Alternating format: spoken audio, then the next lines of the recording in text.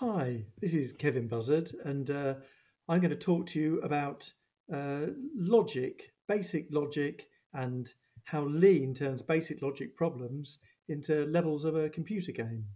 Uh, so this is sheet one of the Lean logic problems that go with my Introduction to Mathematics course, Introduction to University Mathematics. And each of these yellow dots we see on the side here is a level of the game we're going to learn how to play right now. So without further ado, let's go down to the first. Let's go down to the first level, and it seems to be here. Uh, and we've got to prove that if P is a proposition, then P implies P. So how do I know we've got to do that?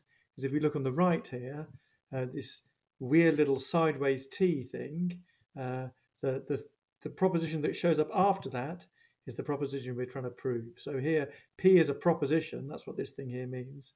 P colon prop. P is a proposition, so P is a true-false statement.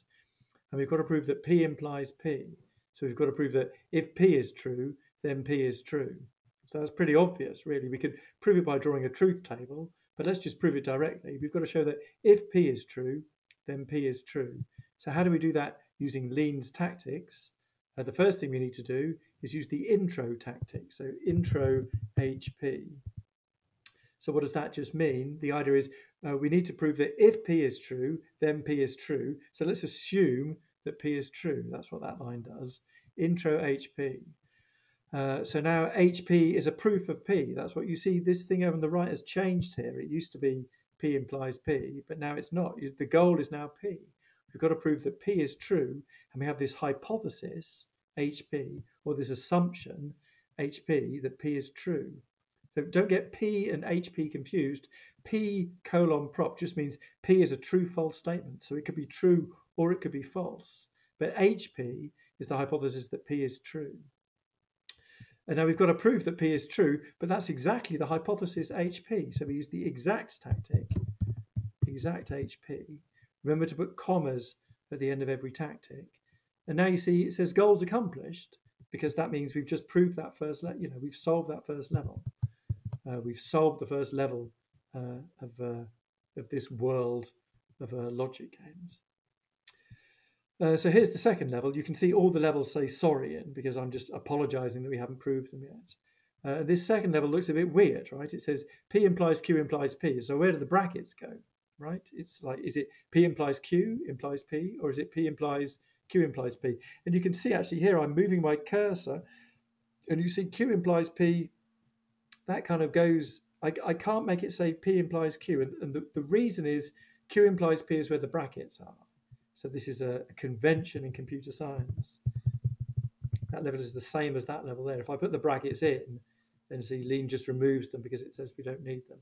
So we're trying to prove that P implies that Q implies P. So we know how to do this. We use the same tactics. We're trying to prove that P implies something. So we're trying to prove that if P is true, then something. So let's assume that P is true. Intro, we can call it anything. We could call it caret. Intro caret. So now our hypothesis that P is true is now called the caret hypothesis. And now we've got to prove that Q implies P. So we've got to prove that if Q is true, then P is true. So let's assume that Q is true, intro HQ. That's a more sensible name for the hypothesis that Q is true.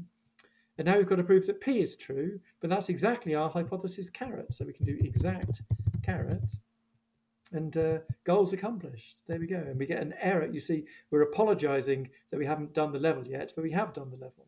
So Lean gives us an error, a pedantic error saying don't apologize. So let's delete that. And there's our second level done. So that's the intro and the exact tactics. And now to do this next level, you need to know one more tactic. And once you know these three tactics, you'll be able to do every level in this world. Example sheet 1.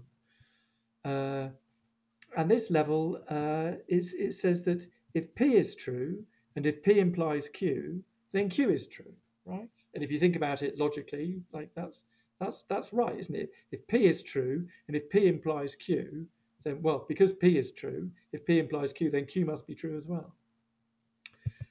So let's do intro HP, the assumption that P is true, and now we've got to prove that if P implies Q, then blah, blah, blah. So let's do intro, let's call it HPQ.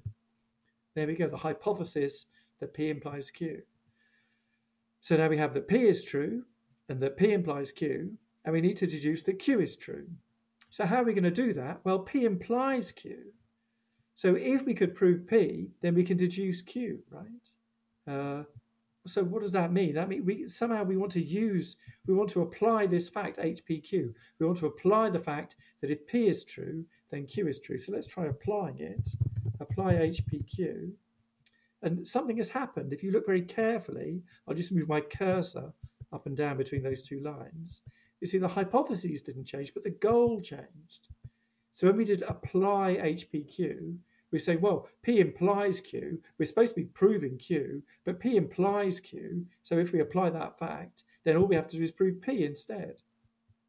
So now we're in good shape again because our goal is to prove P, and our hypothesis, HP, is that P is true.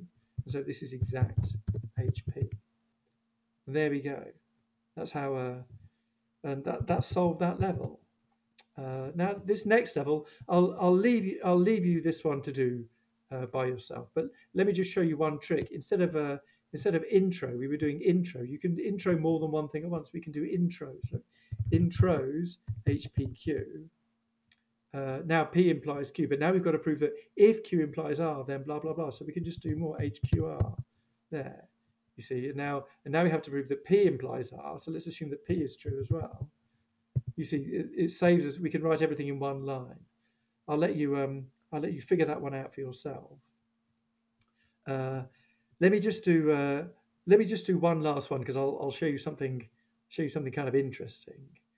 This one says if P implies Q implies R, and if P implies Q, then P implies R. So let's do intros HPQR there. So let's assume that P implies Q implies R.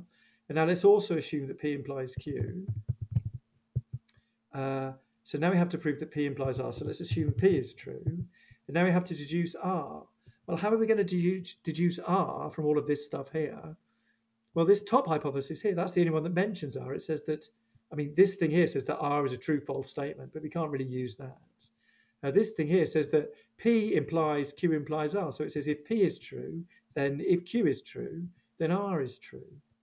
So if we apply that, apply HPQR, then rather surprisingly, we get two goals, you see. Well, I guess it's not surprising because HPQR says if P is true and if Q is true, then R is true. And so after we apply HPQR, we've got two goals now. We've got to prove that P is true and we've got to prove that Q is true. And now, because we've got two goals now, we should perhaps do something like indent. We could indent two lines in here. And how are we going to solve this one? Every tactic I type now will only apply to the top goal.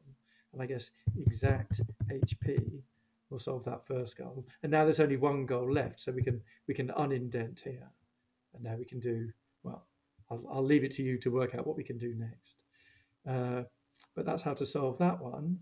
And now these ones get a little bit trickier. You might think that this is all very easy, but actually some of these are slightly more complicated. But you can solve every single one of these levels with those three tactics: intros, apply, and exact.